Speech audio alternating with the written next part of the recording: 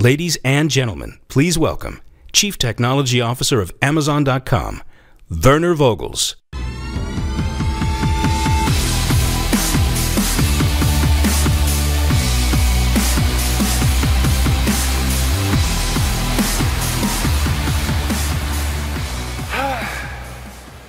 Good morning, Las Vegas.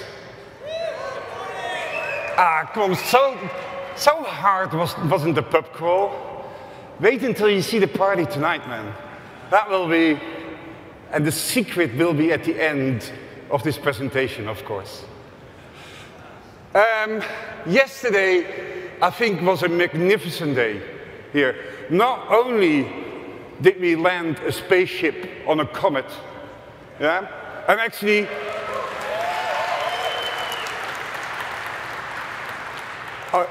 done by our great customers of ESA, the European Space Agency.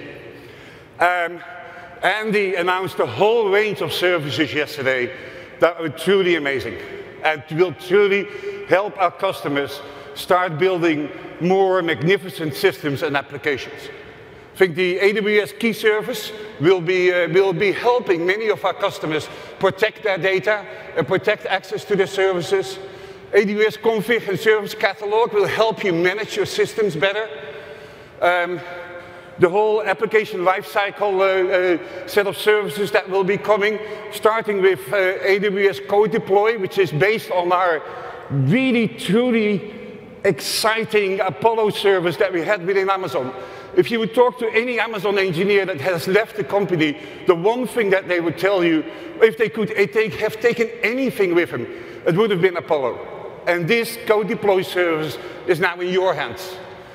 And of course, last but not least, Amazon Aurora, a commercial-grade database at 1/10 of the cost of all the enterprise databases out there. And this really amazing stuff underneath Aurora. Automatic replication for 6 copies to 3 availability zones. And actually, a few folks of you have asked me yesterday whether the really great performance of Aurora comes out of sort of relaxed consistency. No, this is not the case. You actually use those 6 copies to run a quorum system. And so whenever 4 of those copies have been synchronized and actually have been committed, we can actually start moving forward. So there you get great speed at the database level. The cool thing of all of this is these things have been built with exactly the same building blocks that you have in your hands. There's no specialized hardware underneath here or anything like it. It's based on EC2, it makes use of S3, it makes use of DynamoDB.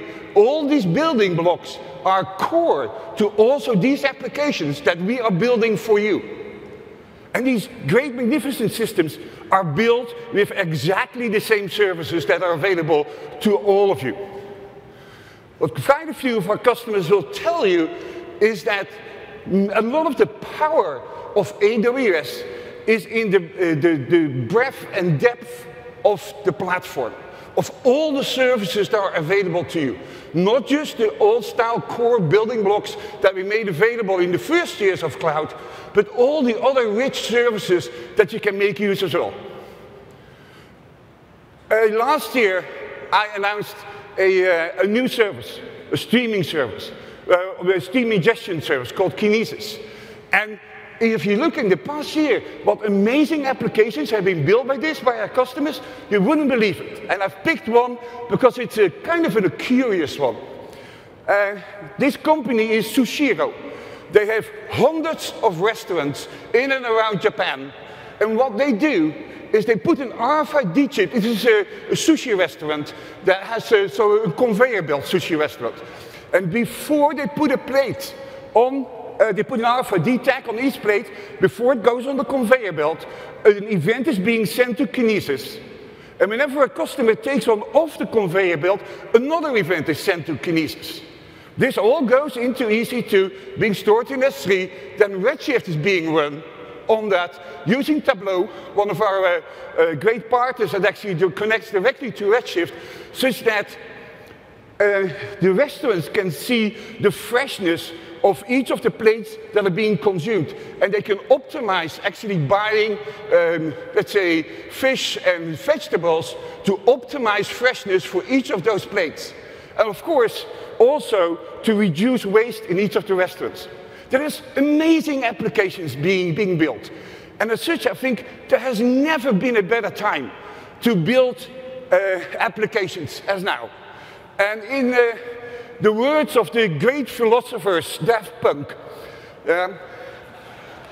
you can now build, your applications now are more hardened. They're better, they're faster, and they're stronger than that they have ever been. And this is not a hint to what was coming tonight. Yeah? No, really serious. Don't think that. Yeah?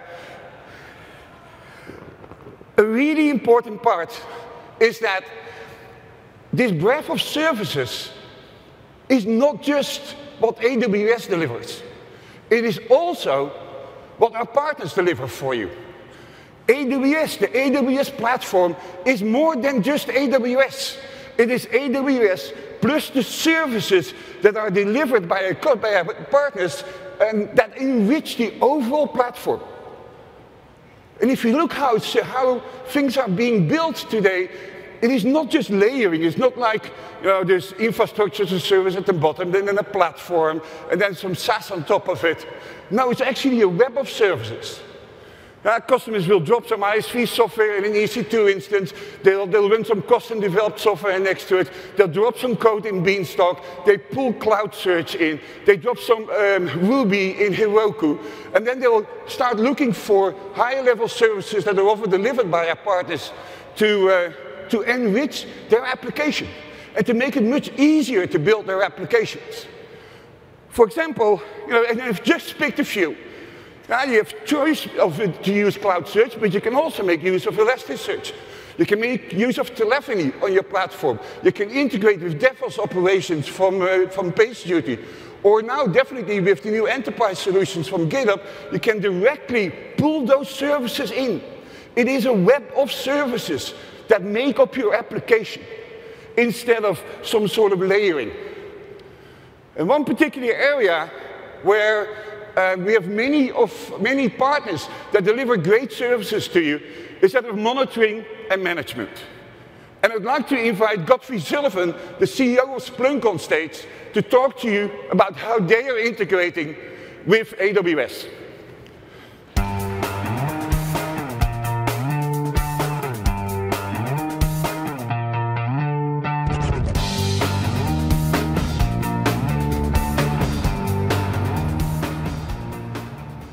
Thanks, Werner. Good morning, everyone. So why is AWS so critical to our success at Splunk? It's because our customers are moving production applications to the cloud, specifically to AWS, and they want to have full visibility, transparency, security, reliability as they take those workloads to AWS. So how do we help them move to AWS with total confidence? Well, Splunk enables customers to collect, index, organize, search, and analyze any type of time series data. And because customers are able to easily do that, then searching, troubleshooting, investigation, ongoing monitoring, security, analytics, all kind of comes in the package. The fun part about Splunk is because our customers typically start with just one use case and then quickly find that once they have that data in the index, they can ask 1,000 questions they never thought about and get enormous value out of that data. That's resulted in 8,000 customers in 100 countries, 70% of the Fortune 100. So how did we get such broad geographic reach in so few years? Well, it's a combination of our free download model, but more recently, our free online trial on AWS. And now our customers can go from initiating a session to deployment in as little as 1 day. And scalability, all the way from a young startup up to the largest enterprises in the world, including the largest government agencies, scaling and using hundreds of terabytes of data per day. So in addition to our online trial on AWS, all of our core products are designed to run there. Splunk Cloud is our SaaS offering. Think of everything you know and love about Splunk, and we run it for you on AWS. Splunk Enterprise, our core engine that's used on-prem all over the world and also run as a secure application on Amazon, and Autodesk is running a session to describe how they moved their applications with Splunk to AWS, all through our configurations and integration with CloudTrail and Config. Hunk is our analytics offering for EMR and S3. So think about everything you love about Splunk Enterprise, but running directly on top of a Hadoop cluster, and now available on an hourly basis right through your EMR console. So you go up, you turn on EMR, you turn on Hunk, and you start analyzing large-scale data. Very cool. So what's changed over the last year that's caused our relationship with AWS to become so strong? Our customers have always used AWS for dev test and for peak loads. But now our customers are moving production workloads to the cloud. More apps are being developed in the cloud and run there, but also customers are taking on-prem apps and moving them there. Cloud is the new data center, and AWS is the best data center. So Splunk's job is to help our customers move those production workloads to AWS so that they can have total visibility, the same transparency, visibility, and confidence that they have with those workloads on-prem. A good example of that you'll hear at the session is Coca-Cola. They've taken all their consumer division apps and they're moving them all to AWS. So Michael Connor will describe how he has created a standard tech kit, including app servers and storage and network and security, and Splunk is a part of that reference architecture, and he can create an entire stack for his developers in 10 minutes.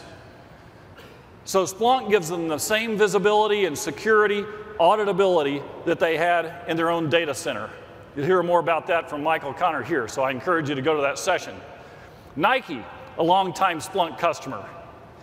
Think digital commerce. It's Saturday morning. They're doing a global auction of LeBron's autographed shoes, millions of people online watching enormous volume of transactions. How do you know it's working correctly? Splunk monitoring all of that activity, top to bottom of the stack in real time.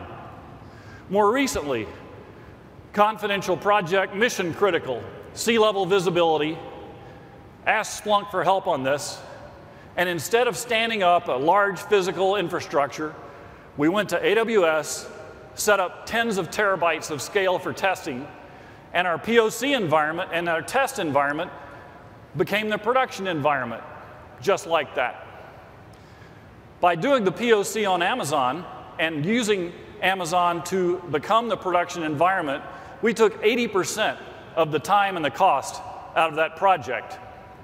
Easy, save time, save money. I mean, even if you're hungover, that's good, isn't it? FINRA, another Splunk customer that's using Splunk Cloud. FINRA is the largest independent securities regulator in the US. They track more than 6 billion stock trades every day with the goal of protecting you, the investor. In the old days, they would have spent months procuring hardware, standing up the physical infrastructure, making sure it was correct, and then loading up the applications. Now, they move the application and Splunk to AWS. Did I mention easy, save time, save money? And now they can focus on the business of using the software and protecting the investors, not trying to manage a large physical infrastructure. So why are we so fired up about our AWS partnership? Because our customers want reliability, scalability, security, and efficiency. AWS delivers with multiple zones, regions, full-scale security, and APIs like CloudTrail, and a phenomenal TCO. So, we're all in on AWS. Our cloud services run there, our software products are designed to run there, and Splunk can help you move your apps there with confidence. So if you only take two things away, number one, it's a great time to move your production apps to Amazon. Number 2, Splunk can help you get there with confidence and go home early. Thanks very much.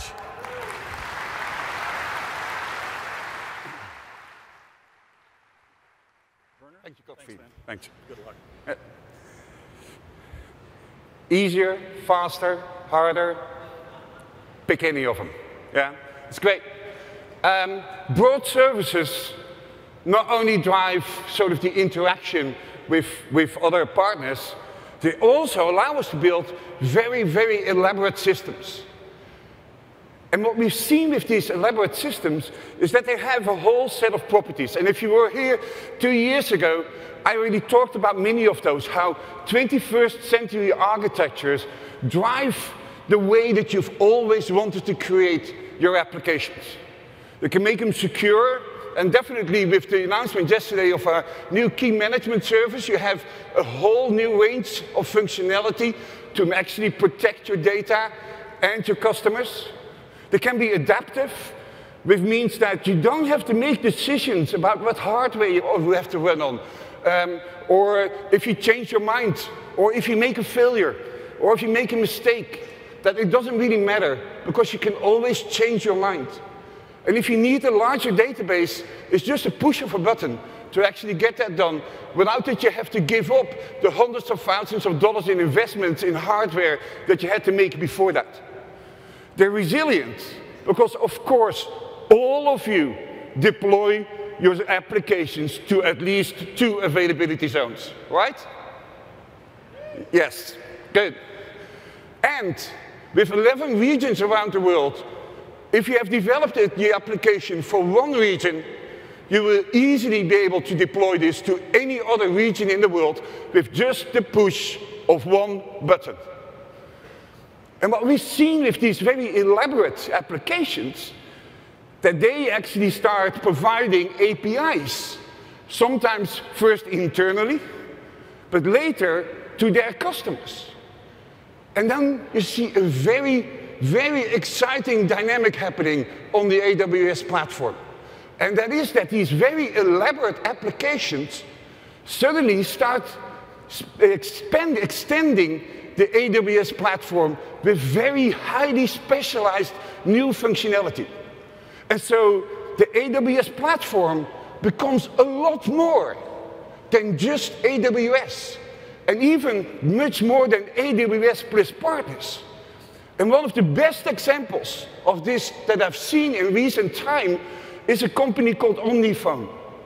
The platform that they have built will allow you to build the next generation music applications with just the click of a button. And I would like to invite on stage Phil Sant, Chief Engineer and co-founder of Omniphone.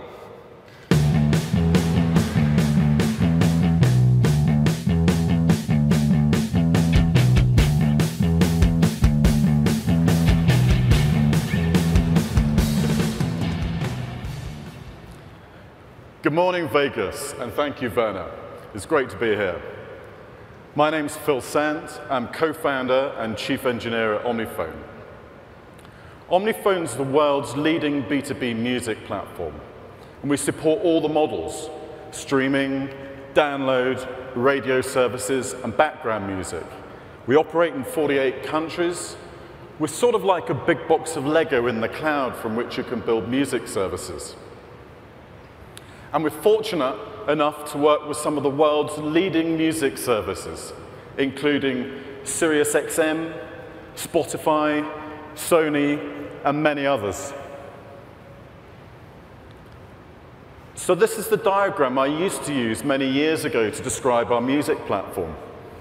Some of you may be thinking that this looks complicated. Well, the music industry is complicated. You couldn't have built it more complicated if you tried. I tend to think that if I'd have known 11 years ago what I know now, I wouldn't have touched the music industry with a barge pole. I should have built a taxi app. But back then, this is the way we used to build software platforms.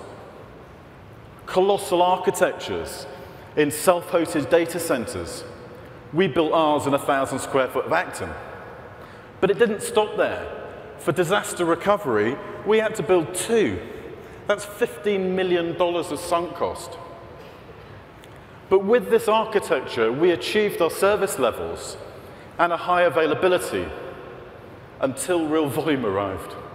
When we had millions of partners on the platform, millions of users, it was really challenging and really expensive to keep every single feature in the platform performing with globally consistent performance. You know, they say if you don't rewrite your own software, somebody else will do it for you. So 3 years ago, we decided to rebuild ourselves on Amazon Web Services. For us, AWS was the only choice. It was a no-brainer. But when we rebuilt ourselves, we had to do it whilst achieving super high service levels. It was sort of like rebuilding a plane whilst it was in flight. But we made it. And now the whole of the platform runs in AWS. We're all in. So let's see what it looks like. What you're looking at here is not just a list of features. These are all individually and geographically scalable AWS-hosted services. And now the entirety of the platform runs in AWS. We can scale near infinitely with globally consistent performance. And it's great for our developers, too. They can come up to speed much more quickly and deliver functionality much more efficiently. So we've got a vastly improved platform for our customers.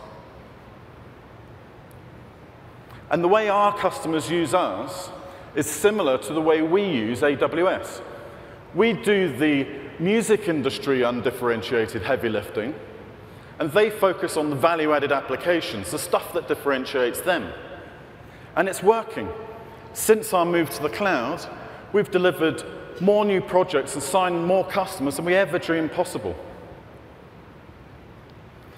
So now we've got a platform for the music industry, a music industry cloud.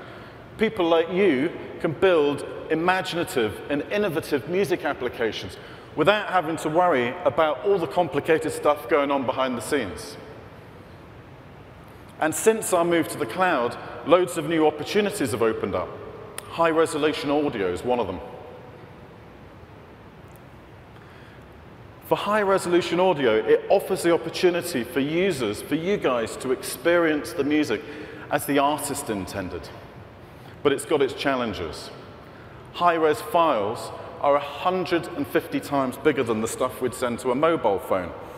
And with 38 million tracks at studio quality, adding 1 million a month, distributed to 2 regions, it takes a hell of a lot of storage. And we also leverage AWS for its network bandwidth.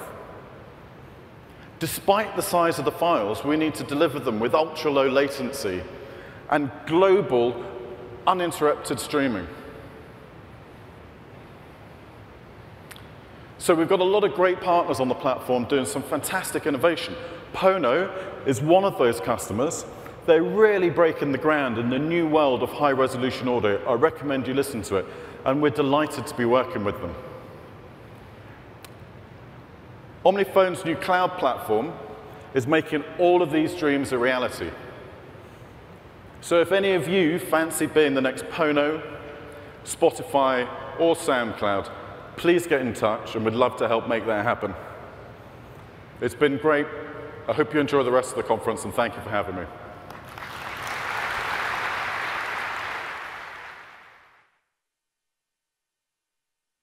Thanks, Phil. I find this extremely exciting. If you're a music lover and you've always wondered why we don't have more different music applications, that era is gone. Now you can build your own music application without having to worry about licensing and things like that. That is pretty spectacular. And I thank Phil and Omniphone for delivering that on our platform, so that you can build these things, these new applications, on top of AWS plus Omniphone. There's also something else. If you continue the theme of broad services, there's something else as well. It drives the speed of development. You can develop the new products that you want to build much faster. And I think in most organizations, agility these days is the holy grail. Yeah, the ability to experiment and to deliver new functionality really quickly. Because competition is murderous. Yeah, there's an abundance of products in the market. There's increasing consumer choice. There's decreasing consumer loyalty.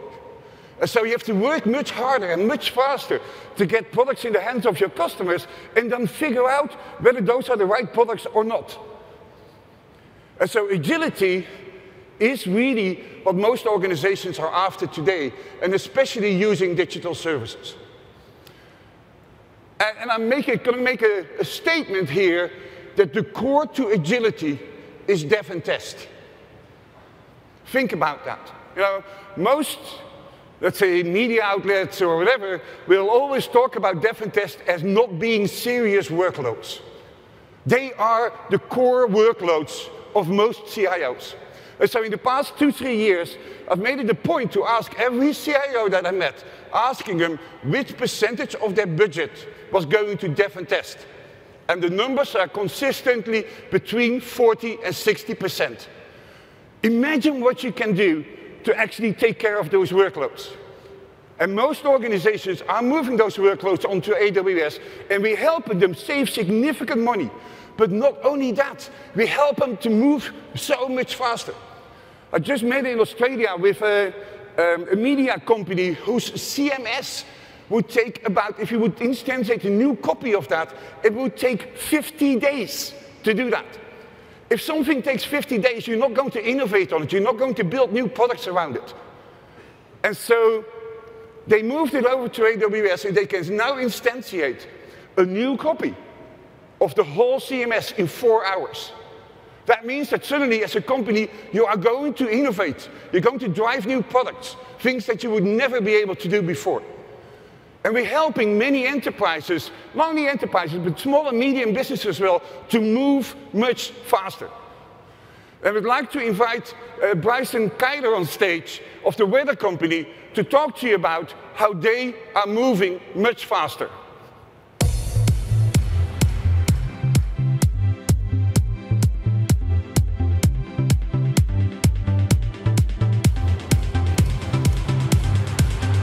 Good morning.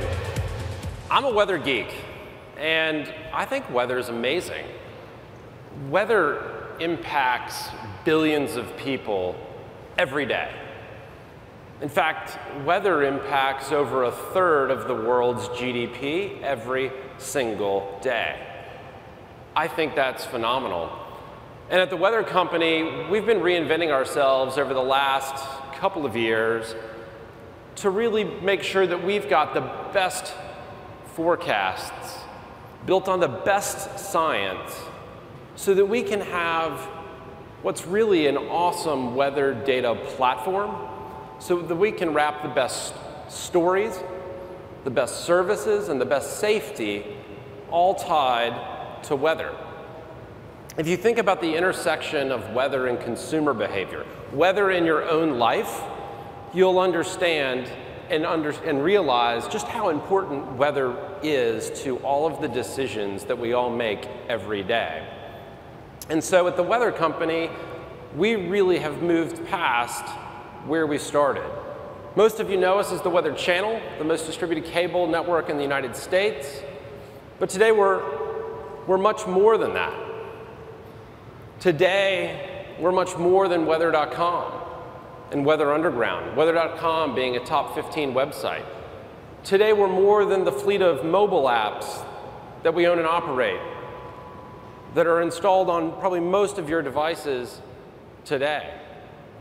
Today, we've got and we've built, with a great partnership with AWS, we've built a data platform that powers a whole suite of mobile applications with our partners at Apple, Google, Samsung, Lenovo, Dell, HP, the list goes on, right? Those partnerships are really important, and they impact over 1 billion people around the world. We also have an amazing fleet of B2B services where we power 48 of the world's 100 largest airlines with weather decision making so that they can operate over 50,000 flights safely every day. We're the world's largest energy and insurance weather provider. We provide weather data and systems and tools to over 500 local media broadcast companies in markets all over the world. Now this transformation, this journey that we've been on as we try to wrap an amazing weather platform around the amazing science that underpins it all, has not been an easy transformation. We started this journey in a pretty deep hole, a hole that came from a series of acquisitions, normal course of business, some underinvestment along the way, that ended up with 13 data centers that were all interdependent, interconnected. We had pretty much every data platform that you could imagine all running across these environments. Heck, I still had a VAX in production up until about a year ago. Now, all of this complexity kind of resulted in a very low level of successful change. And agility starts with your ability to make quick change. And if your changes are unsuccessful, then even if you make a lot of them, you're not very agile. And so we had to change. We had to change our technology. But more importantly, we had to change our culture. Because if you're on a journey to transform your business or your company to be an agile company, one that takes advantage of the full suite of offerings that AWS provides, it does start with your culture. It starts with your team and it starts with your people. And we had to go through that transformation. To do that, we did have to make technology bets. We had to go through and figure out where were we going to place our bets and what was important. And so we chose AWS. We chose AWS because it gave us the confidence that we needed to be able to move forward. We use a fleet of services across the board that gives us the ability to produce and distribute upwards of 15 billion forecasts every day.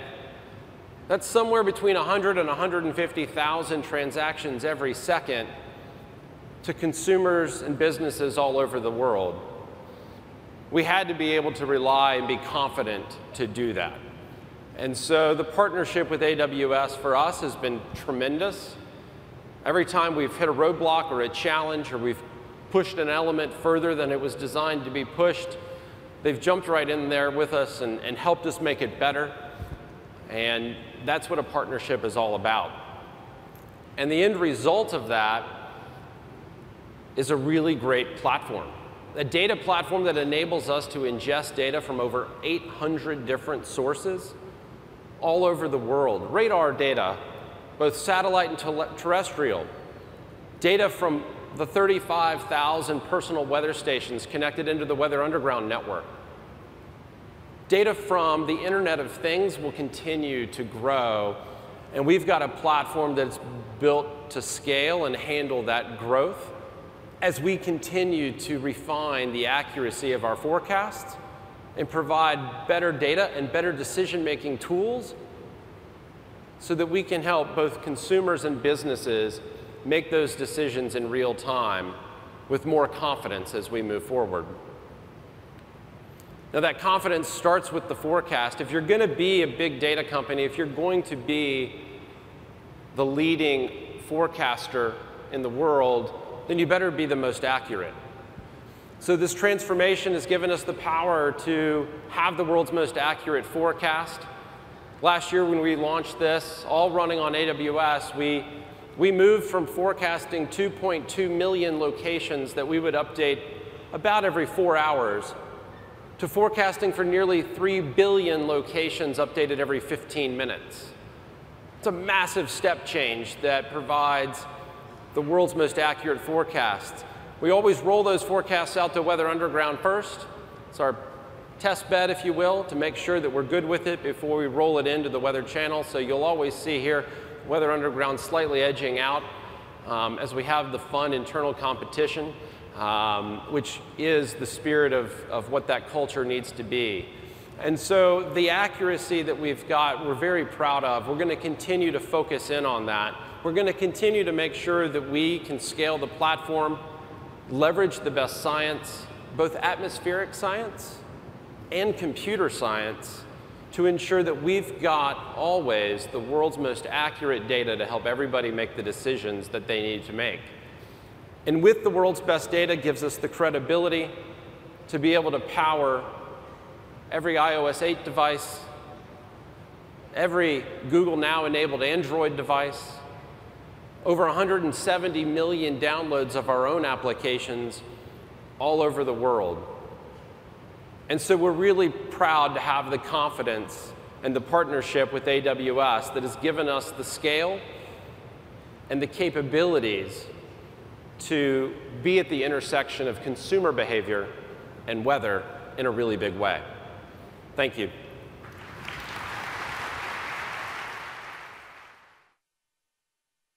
Thank you. Okay. Higher fidelity, higher accuracy, at much lower cost, at much greater speed. What more do you want? Yeah? Actually, I was going to come back to something that I said before that about dev and test and agility. One thing about test in the cloud, I think if you think about testing how you used to do it, it was actually always sort of the forgotten guys in the overall development cycle. They always had older hardware. They could never test at the fidelity that they would want to. And what I've heard from many of our customers is that their testing in the cloud not only allows them to actually drive their costs down and makes them go much faster, they can actually test at much higher fidelity than they could do otherwise. I think development is changing in support of agility. We see something happening that we were already promoting 2 years ago here as well, is that the sort of decomposition into smaller building blocks helps development go much faster.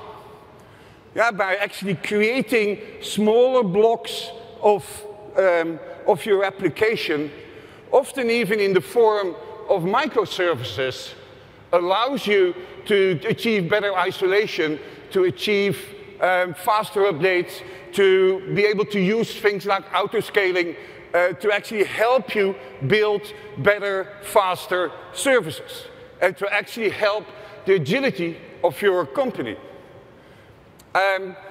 Before I go any further on this, I would like to invite Patrick Colincherry on stage, who's the co-founder and CTO of Pristine, who will explain you how their use of these sort of containers and microservices will help you build better applications.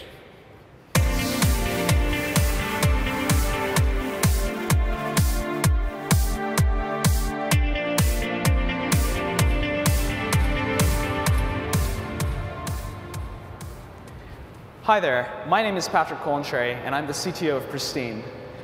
Pristine is an Austin-based startup that connects people and professionals through Google Glass. Our product, Eyesight, is a product that allows you to go see through your eyes and broadcast what you're seeing through your eyes through people around the world to any device. We've been around since around May of 2013, and in that time, we've built a very strong team. We've raised more than $5 million in funding, and we've built a client base that's over 2,000 clients. We founded Pristine to go fundamentally change the way that healthcare is delivered. We started in the operating room and spread throughout the health system, helping doctors and nurses improve patient experience. Well, what do those words mean? What is an improvement in patient experience? To highlight that, I'd like to go share with you guys one of our customer use cases. When babies are born prematurely, oftentimes they're separated from their mothers during the first few hours after their birth. Both the mother and child tend to be fairly sick, so they require careful, specialized care by different hospital teams. A NICU in Boston is using Pristine's technology and Google Glass in order to go connect mothers with their children to improve patient satisfaction. With our product, mothers can now get a dad's eye view of their children, from no matter how far the distance is. Our technology allows this connection between mother and child to improve patient experience and satisfaction.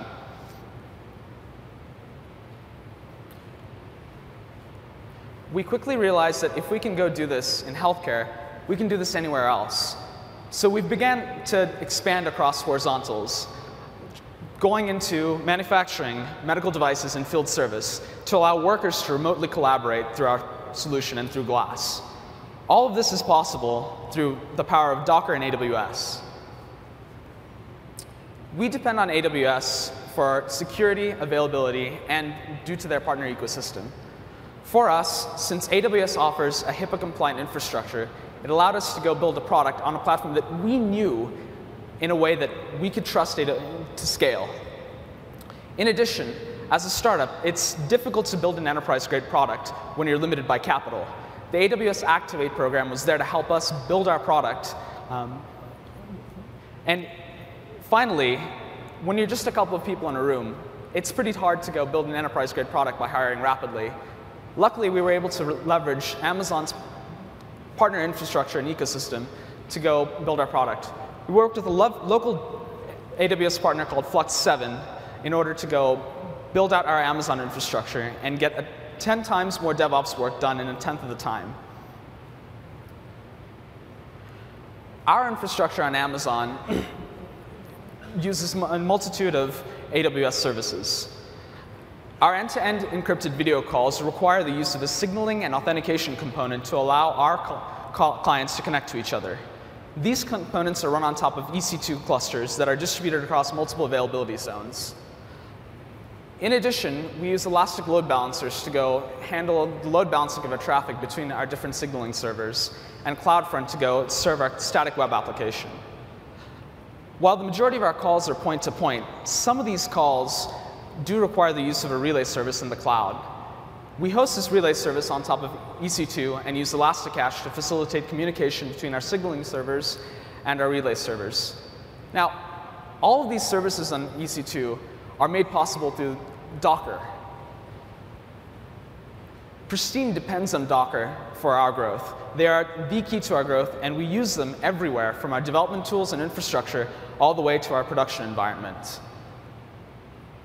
For us, Docker simplifies the workflow from development to production. What this means is that our engineers can build on the same containers, test on the same containers, and deploy the exact same containers across the board, from development to production. In addition, in the process of onboarding and replicating a production environment locally, rather than having to set up multiple virtual machines, we can take advantage of container linking to create this complex multi-node infrastructure locally very quickly. As a result, Docker also simplifies and reduces variability for our deployments. We can use the power of Docker to encapsulate our application and all of its dependencies into a single container. In addition, since Docker containers are built upon layers, rollbacks are extremely simple. We don't have to worry about rolling back dependencies or worry about bringing up an old AMI. We can simply just check out a tag of that Docker container. It's as easy as checking out a version from a source repository. Finally, Docker and AWS are perfect companions. We're using Docker with AWS to build a streamlined deployment process, blue-green deployment process. For a bit of context, a blue-green deployment process is a deployment process that involves bringing up a parallel environment in production, a parallel infrastructure group in production, which you launch your new services onto, and then make the switch over at the load balancer layer. In the past, as we explored building out our blue-green deployment strategy, we saw that we'd have to go create new AMIs and spin up entirely new instances on new autoscaling groups to go actually build this out. With Docker, we're simply able to go perform and execute a Docker pull in order to go and start a new container on our new infrastructure group, which is an order of magnitude faster than the process of building new AMIs for every single one of our microservices. Without Docker and AWS, it would have been extremely difficult, if not impossible, for us to rapidly build an enterprise-grade product. With AWS and AWS's global infrastructure, we hope to increase our availability and decrease our application latency so that we can provide our clients with the best possible product experience. All in all, Docker and AWS lets us be comfortable with the idea of our product scaling and working just as well as it did in that NICU in Boston as it does across hundreds of enterprises. Thank you.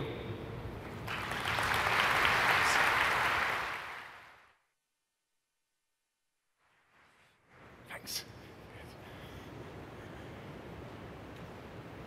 So are you guys ready? Yes. So why do developers love containers? Yeah? Because you can ship them everywhere and they have a standard format. And by the way, there's a book called The Box that you should really read. That's about the true physical containers and how that changed the world. It's an amazing book to read. But why do we love development containers? Yeah? It's easier to manage development. Portability between environments makes it much easier. There's much lower risk in deployments. Easier to manage and maintain application components and have them work together. But it's really hard, I find. Yeah?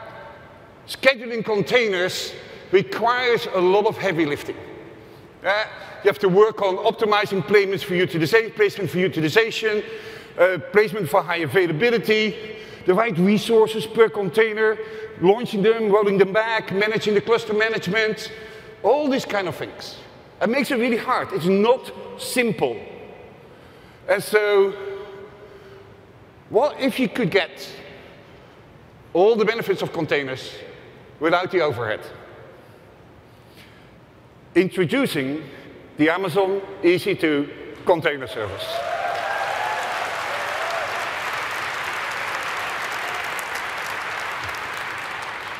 A highly scalable, high-performance container management service. Yeah, you can manage containers at any scale. You can launch them, you can terminate them to clusters of EC2 instances. You can run tens of thousands of containers with built-in versioning for deployment and rollback. We get optimized scheduling, so you can schedule your containers for optimal placements. You get per container resource requirements, and you can ensure high availability with what we call isolation policies. Basically, that means you can deploy sets of containers to separate availability zones to ensure that your application has the high availability that it requires. It also improves resource efficiency. You can run a mix of containers over instances. You can improve that resource utilization really. We're also mixing long and short running tasks. And of course, as always, there's a simple API with which you can integrate. You get centralized cluster visibility and control. It integrates with Docker repositories. And you can extend it with existing or custom scheduler, such as, for example, the Mesos scheduler, if that's what you want. But of course, none of this is true unless we can give you a demo of it. So I'd like to invite Paul Duffy, Head of Product Management Marketing, on stage to give you a demo of the new EC2 container service.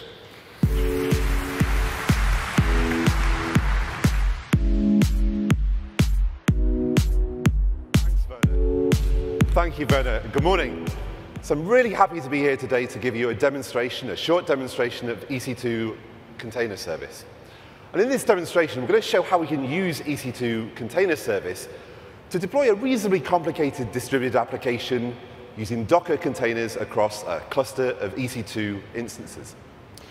So we're going to start off by listing the clusters that we've got defined with the service. And right now we have just one cluster, a default one. So we'll describe that cluster to see the resources that we've got in it. And right now, we have a set of R3 instances. These are standard Amazon EC2 memory-optimized instances. For the application that I'm going to deploy, I want to also have some C3 instances in this cluster. So we're going to launch a bunch of C3 instances, which will also become part of that cluster. So it'll take a few moments for those to launch. While that happens, I want to tell you a few other things about the service. So we provide you with an AMI that's ready to go with the Docker daemon, with the EC2 container service agent, and you've got lots of customized options there as well. We're also building a cluster here that is heterogeneous. So it has a mixture of both R3 instances and C3 instances, because I need that mix of capabilities to run the different parts of my application. And then a few words about the nature of the application that we're going to show. It's one that lets end users upload an audio clip, perhaps of someone saying hello in English.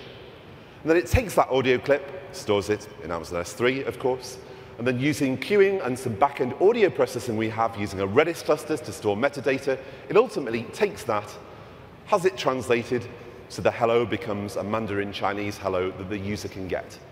So we'll start deploying the various bits of that application. Now, the first thing that we're going to do is register a task with the cluster that we've got defined. Instances are ready, so we'll register the task. When we register a task with the cluster, with the service, we're basically saying these are the resources in terms of CPU and RAM. This is the name of the Docker image that we're going to use, and we do that with a JSON file. I'm going to describe that particular task so we can see the CPU and RAM resources that it needs, and then I'm ready to go. So I'll start running that task. So we've now got our RabbitMQ component of our application that's running on one of those R3 instances. Next thing we're going to do is launch the Redis cluster. We've already registered that with the service, so all we need to do is run the task. And what you see when that Redis cluster is launched, that in the visualization that we've got for this demo, these containers are bigger. And if we describe the Redis task, we'll see that in the definition of that task, we specified more RAM. So the EC2 container service knows the right place that it has to deploy that particular task. So the next thing we're going to deploy is the front-end components of our application. So we'll deploy a few of them. We'll see them get deployed into the cluster in a matter of seconds. It's a little bit difficult to see because the colors are similar. But these components of the application actually consist of two containers. If I describe what we've defined for that task, I've told the service not only things like the CPU and the RAM that I need for Nginx and the Node.js components of that application, but also it's two separate Docker images. But the service knows that they're going to be deployed together, so it takes care of making sure that they're in the right place at the right time. Finally, we're going to launch the back-end processors, the audio processors that are going to do the work with the audio files that users upload. So it'll take a few seconds for us to get them up. And you'll see that they are deployed across different instances. They're not just on the C3s, they're also on the R3s.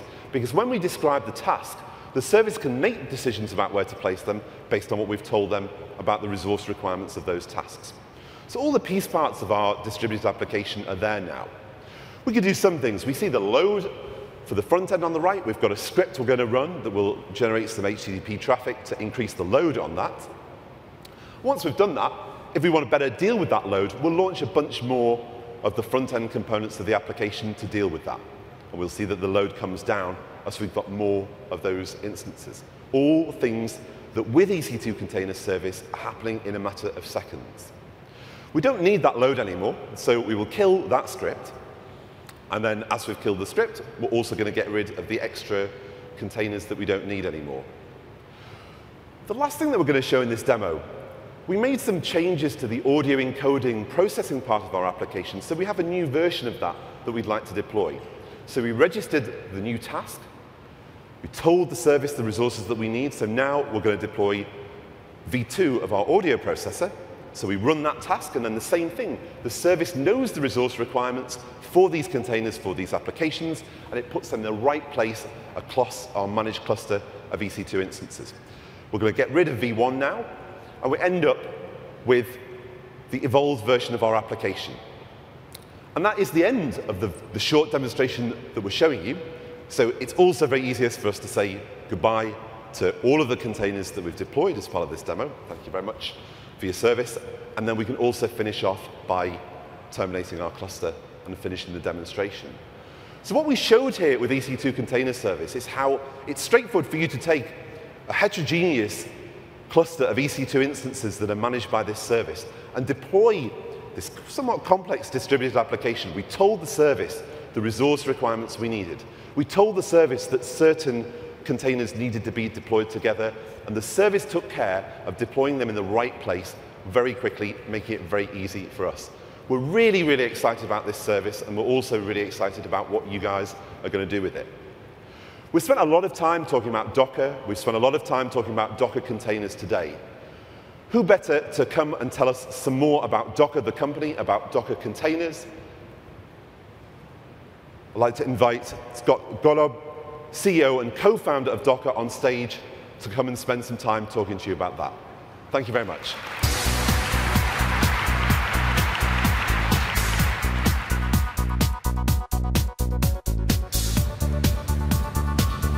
Was that a cool demo or what?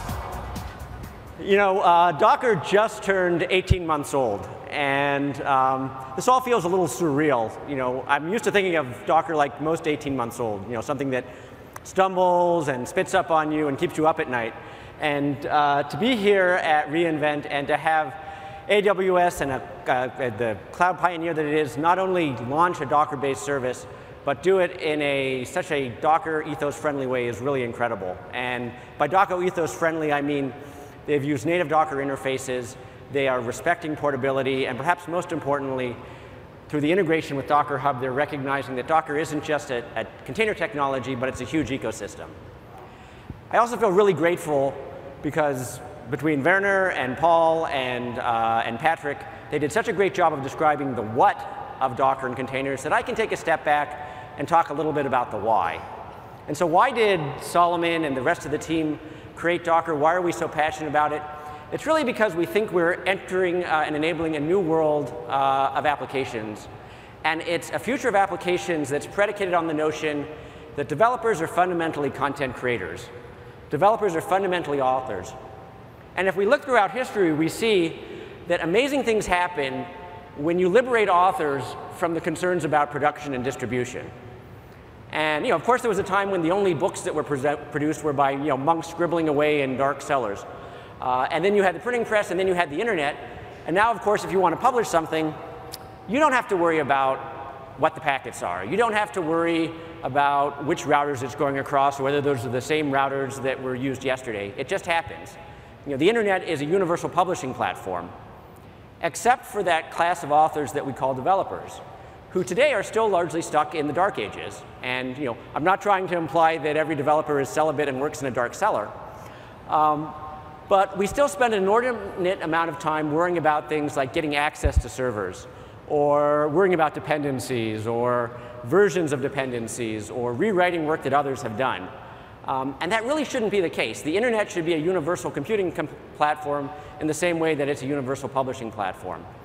And there's some reasons why it isn't. I mean, most of the infrastructure that's in place now tightly links applications to infrastructure because it was designed back in an era when applications lived a long time, when they were monolithic and built on a single stack, and when they were deployed to a single server. And all three of those things have changed. And so if we think about what the distributed applications of the future are going to be, it's really quite different. Of course, the applications are rapidly changing. They're built from multiple loosely coupled components that are themselves rapidly changing. And their need to somehow make all of these rapidly changing applications and versions of applications and languages and frameworks work consistently together and work consistently as a unit as you move from dev to QA to prod, but also as you go into production, as you scale across clusters, as you move from physical to virtual, as you burst to the cloud, et cetera. And in fact, we want to get to the point where we can have multiple different components stored on different servers and on different clusters and still interact consistently. Now, that's a tall order. But fortunately, we've already made a lot of progress towards this kind of model, as you saw through the demos, both Patrick's and Paul's. And we have a good roadmap to follow. And again, I think the past is a good guide here. So if you've been to any Docker talks, you know we talk ad nauseum about shipping containers, simply because they're a good model for how you can have a similar separation of concerns. In the case of shipping containers, how do you separate the manufacturer's issues from the shipper's issues, and how do you make sure you can put anything inside it and move it from ship to train to truck to crane? And the shipping container industry went through 5 steps, and we're going to go through the same 5 steps as we try and get to a world of fully Dockerized distributed applications.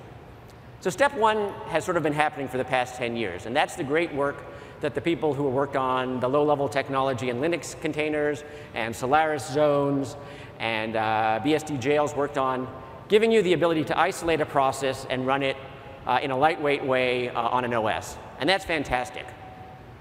What we've been doing at Docker over the past 18 months is steps 2 and 3. So step 2 was to take that plain steel box and turn it into a shipping container, if you will. Or take that notion of a container, but make it portable, give it the equivalent of hooks and holes, good APIs, so that it's standard and can work anywhere. And when we did this, step 3 happened in a remarkably short amount of time. And we suddenly saw a profusion where every major operating system and every major cloud provider and every major DevOps tool supported Docker. We have now over 700 non-Docker Inc. employees contributing to the code. We have over 16,000 projects on GitHub that provide tooling around Docker. And if you go to Docker Hub, you'll find over 50,000 languages, frameworks, applications that the community has contributed to make it possible to run Docker.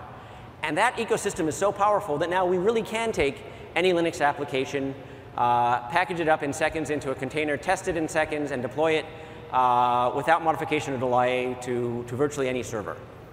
And that's amazing. And now the next 18 months are about steps 4 and 5. Because what works really well with single containers or small numbers of Docker containers, we want to make work well for large multi-container applications running across different data centers. And that's the multi-Docker application model.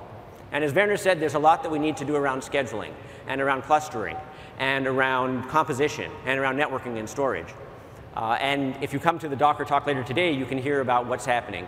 But I think the critical thing is not only the technology, but that we do it in an open way, so that all of that portability and all of that ecosystem isn't lost when you go from single container to multi-container.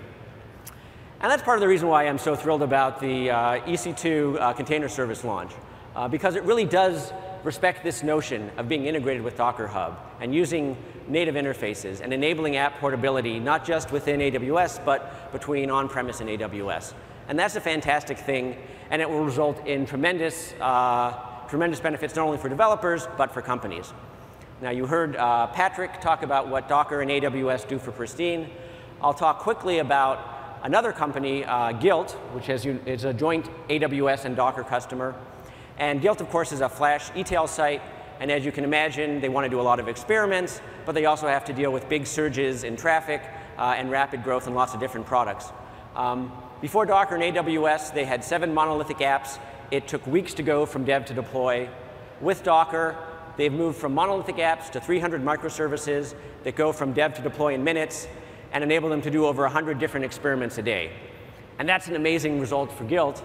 And they're one of thousands of customers that are using Docker. And it's not just web companies, it's now hospitals and banks and government institutions. And beyond them, of course, we're really excited because Docker has also just passed an important milestone. We've passed our 50 millionth download, which means that there are going to be lots of developers out there helping to drive this revolution.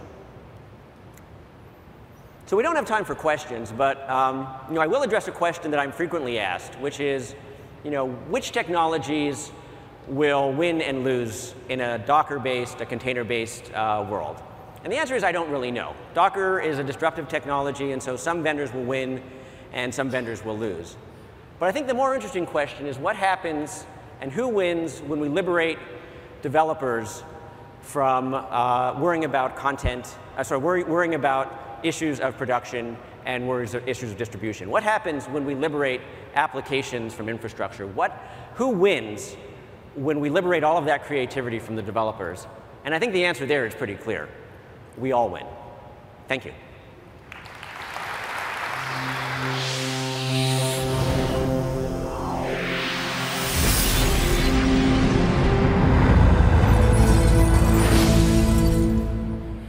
Yes, we all win. Because, it's free. Yeah? Or, you still have to pay for your EC2 resources, of course, that you're using. But the service by itself is free of charge. Oh.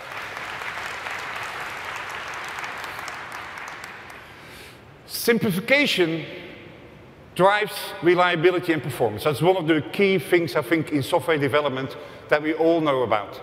The simpler you can make things, the more easier it is to make sure that your code paths are reliable, to make sure that you can build highly available applications, and that you can really drive performance. And so when you think about originally, what are sort of the primitives of the whole cloud? They were in the earlier days, or still are, of course, it started off with the EC2 instances, it started off with storage. Now we have containers. But those are primitives of your execution environment. What now if we take a look at what are the primitives of an application? Yeah, forget about the execution environment. Just think about applications by itself. There's, in my eyes, 3 components that sit there. On one hand, you have functions, which encapsulate business logic. You have data, which encapsulate business state. And then you have interactions between those, often driven by events that are sort of the interactions between the business logic and the data that it operates on. And the applications really are sort of the magic on the intersection between these functions, events, and data. And let me give you an example there, what I mean, because this is actually really simple, because most of us have been using these kind of principles for the past 30 years already. If you look at an example, to make this simple, think about a spreadsheet. Think about that a cell gets updated. What happens there? Yeah, so the data gets updated. It basically sends out an update event to a function that responds to the changes in the data and then updates another cell. And so when this data changes, this function automatically gets triggered. The cool thing is that you can have many of these functions operate in parallel because these functions are stateless. Yeah? And they are scalable and they're easily parallelized. So concurrency automatically happens. Yeah, so these functions get executed, results get put back. And you can easily add more functions to this. Yeah? If you want to add, for example, an average function to it, you can have them operate in parallel with all the other functions that are happening. And we all know what happens next. Yeah? If you change one cell, automatically all the functions get triggered which need to operate on. So this is the world of functions, data, and triggers, events, or interactions between them. And so if you think about it, those are actually the fundamental building blocks of the applications that you're building. Yeah? Imagine we could build with this, because it would be composable, because these functions are small, and you can build them quickly. They're easy to update, because they operate independently of each other. And they have a really dynamic nature, because data is always kept up to date. So if this is such a wonderful model of building applications, why don't we do that?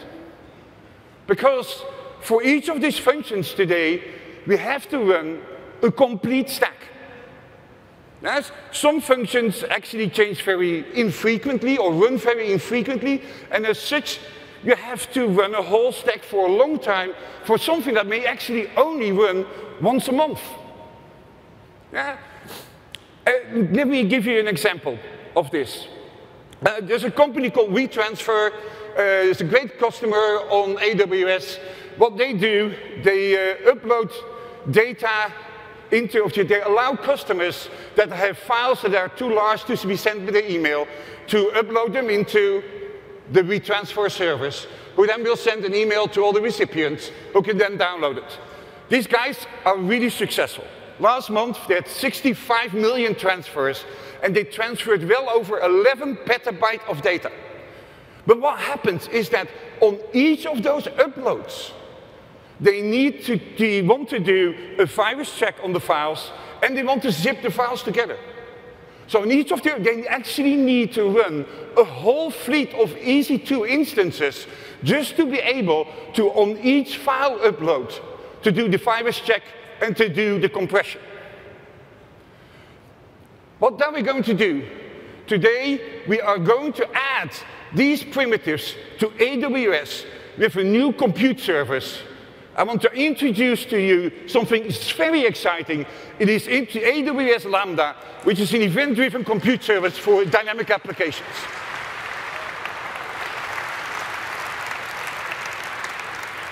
You can reduce your development effort by writing no more glue code. You can respond to new and updated data quickly. You can make extending applications by writing new code without actually having to change the old code. You can improve performance through concurrency. And you have to run no servers, no instances, nothing. You just write a code and it will run for you. And so the focus here is on events. And so these events may be driven by, for example, AWS services that will trigger these events. That could be, for example, an S3 upload notification or a DynamoDB stream update. We will get to there in a minute. And you'll write some code. In this case, we were starting off. We'll just provide JavaScript, but you will be able to write other code later on as well.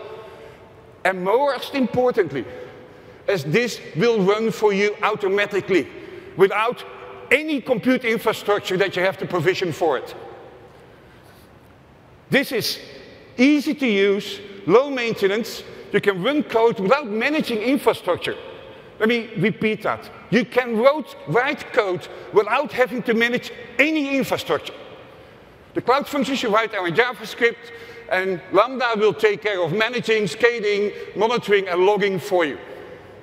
It will respond very fast to events. Execution of such a function is in milliseconds after that the event is being triggered. Each event is then processed through that status cloud function that you've written, and thousands of functions can run in parallel. And this is great because your code will only run when needed. For example, if you have a mobile device that will send an update to S3 that will then be triggered a cloud function, only then the function will run. You won't have to have this running all the time. It will be very low fee per request, cost-effective at high rates, low rates, and you know you can run it once a month, or maybe you can run thousands of these functions a second. And so these events will come in many different shapes and forms. For example, S3 event notifications when objects change or update or being emitted. It could be DynamoDB streams. Remember, this launched a few days ago, where actually you can get update streams out of all the changes that happen in DynamoDB. Kinesis events, when events are being added to the Kinesis streams. Or they can be custom events, just driven by you, for example, from your mobile devices. And if you look at the number of these use cases, for example, you want to write server-free backends. The example that I just gave for mobile devices where you just want to have a backend that can respond to any of the updates that you send. It can be data triggers. For example, you send an image file into Amazon S3, and you immediately want to create some thumbnails for it. Or it can be the world of the Internet of Things, where your sensor, when there's a temperature change will happen, will be able to trigger one of the Lambda functions such that you can send an SMS message to the owner. Or it will be stream processing, where, for example, updates in DynamoDB, you will be able to execute business functions on data changes that happen. Or, of course, indexing and synchronization is one of the common things that customers do on our platform with S3. So you will upload data into Amazon S3, and then you will want to run a function to actually extract the metadata from that and put that in DynamoDB. Let's actually go through that last example. That might be a good one. So you have a mobile device, you upload a photo in your S3 bucket, which will trigger your Lambda function that you've written, who will then extract the metadata from that photograph and will put it in DynamoDB. And then it will trigger another function over all the streams of DynamoDB to figure out which of the metadata functions, for example, place or location or user, are actually trending. And then you can add another function to it that actually notifies the customer if his or her photo is actually one of the trending photos. All of this you can write without running any infrastructure, any instances to do. It becomes extremely simple to build highly reliable, highly concurrent applications this way. And I'd like to invite on stage Neil Hunt from Netflix to talk to you about, he's the Chief Product Officer there, to talk to you about how they have been using Lambda to make their systems way more efficient.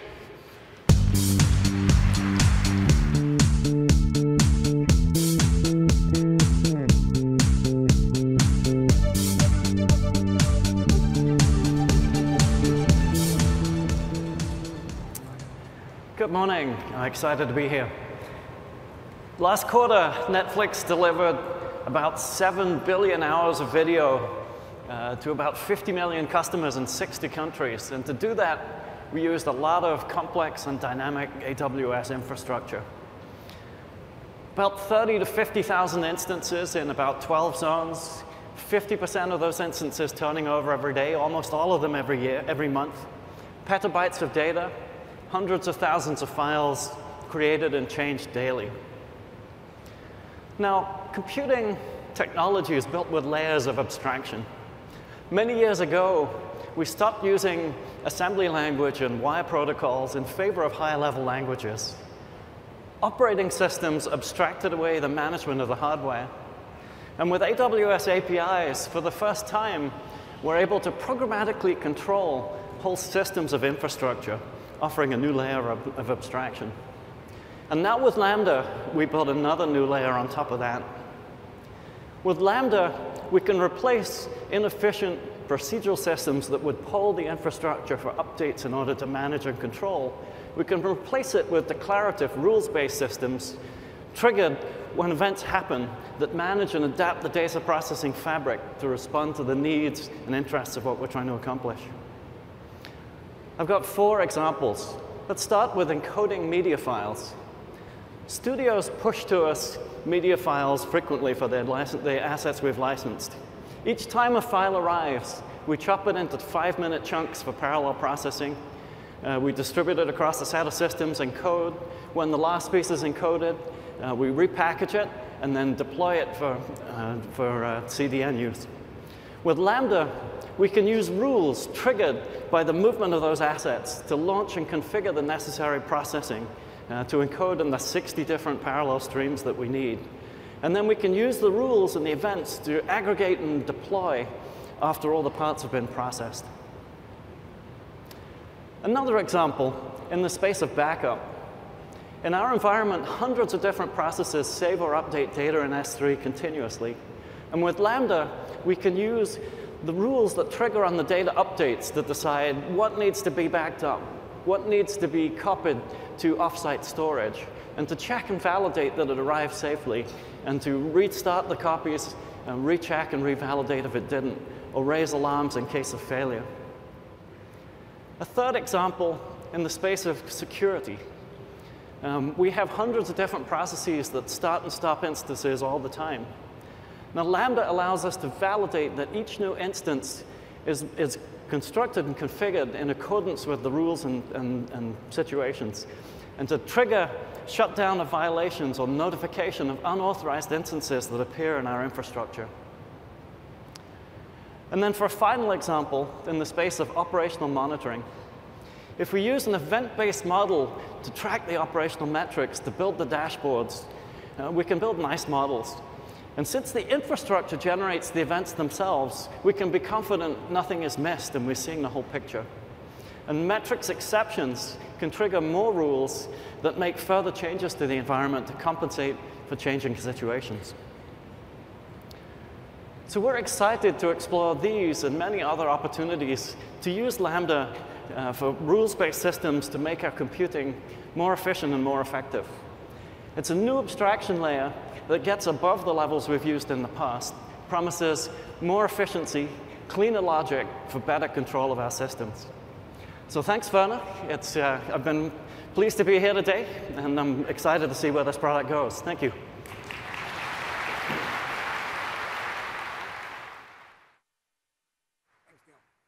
Thank you.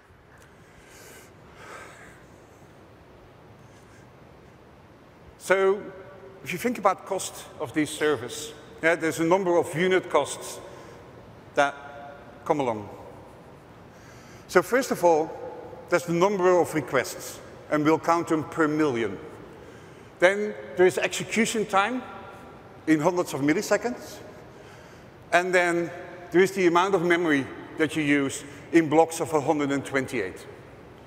And so the pricing of this will be 20 cents per million requests, and a lot of zeros, and then 21 for every 100 milliseconds at 128 megabytes. But more importantly, for all of you that want to try out this service, there is a free tier, base free tier for all customers each month, where you can get up to 3.2 million seconds of execution and 1 million requests. I think this is a great way to get started, and it will totally revolutionize the way that you will be writing your business applications. It's available today in preview.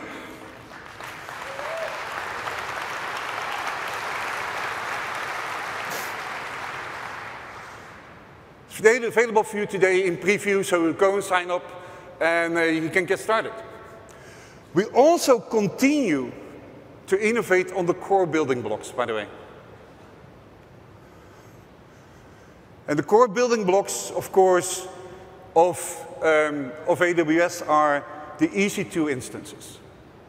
And I'm proud to announce that we have a total new compute instance for you called C4, which is based on the Haswell processor. And it's a custom-designed processor. And I'm very fortunate that we have Intel on stage in a minute to talk to you about the specific of that processor. It has more virtual CPUs than we have ever had before. And this is the fastest processor, fastest EC2 instance, the highest performance one that you can get. It also will be EBS optimized by default, which means that you do not have to pay extra for your EBS connectivity. We also have made great strides in networking. The network jitter that you will see between your EC2 instances actually has improved dramatically. And as you see both at the P50, the 90, and the 99.9 percentile, these are rock solid. And so whether you use the R3, the I2, the C3, or the C4 instances, you get this very high performance network with very consistent performance. Also, I'm proud to announce new EBS volumes. Of course, earlier this year, we already announced the general purpose SSD instances, but you can now have them up to 16 terabytes with 10,000 IOPS.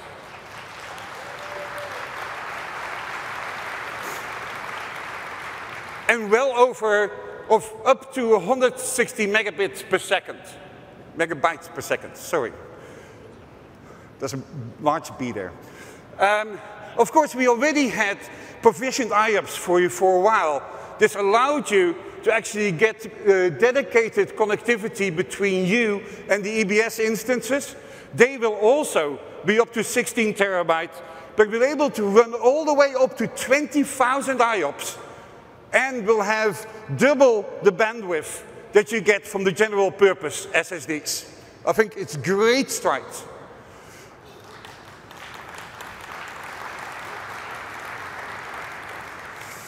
Now, speaking about performance, it's time to start talking about what performance we will see tonight. And as such, I would like to invite Diane Bryant on stage from Intel to talk about the great partnership that we have between AWS and Intel, and how they helped us create instances that are so fast that you've never seen it before. Diane, welcome on stage.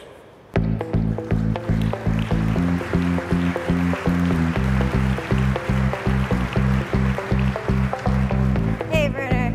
Nice to see Thank you. you. Thank you. Thank you, Diane. Thank you so much for inviting us here today. So there is nothing we love more than collaborating with Amazon and working with you to continue to expand and support you in the build out of all of these new instances. The workload diversification is clear, and you guys have done a tremendous job growing the infrastructure as a service industry through the support of this massive build out of workloads. And we've seen some great examples of the diversity of workloads even this morning. So we, Intel and Amazon, are strategically aligned. We believe that the way to win is to deliver the customized, optimized solution for each of those workloads. And as you just mentioned, a great example of doing that together is with your new C4 instance, the EC2 performance optimized solution. The Haswell processor that you just talked about is an exclusive processor designed specifically for Amazon, the only users of that product. And it's based on our latest technology. And the way that optimization actually occurred is through the tremendous engineer-to-engineer collaboration that we have between our two companies. It's absolutely fabulous. Through that engineering collaboration, we were able to tune the attributes of the processor to take advantage of the insights into the actual Amazon environment. And the result, of course, is the highest performing solution for compute-intensive workloads, whether they're engineering workloads or scientific workloads or big data analytics solutions. So now your customers have the fastest, highest performing EC2 instance on the planet. So thank you very much for that.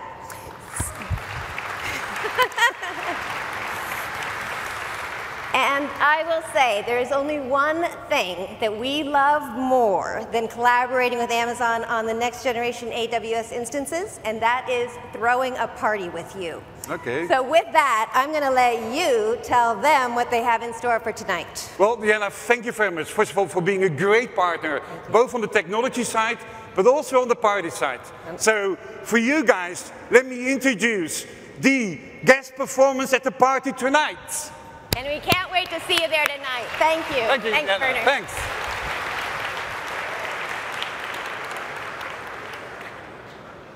This is going to be an awesome party tonight. But before that, we have some other things to do, of course. Yeah, I think there's a wide range of great technical sessions this afternoon which you can attend. Also, if you're not yet sick and tired of me, I'm running 3 startup fireside chats and the startup lounges this afternoon if you want to attend that. With that, I hope we've given you a great view of what the future of computing in the cloud is going to be. So go build, please, now. Thank you.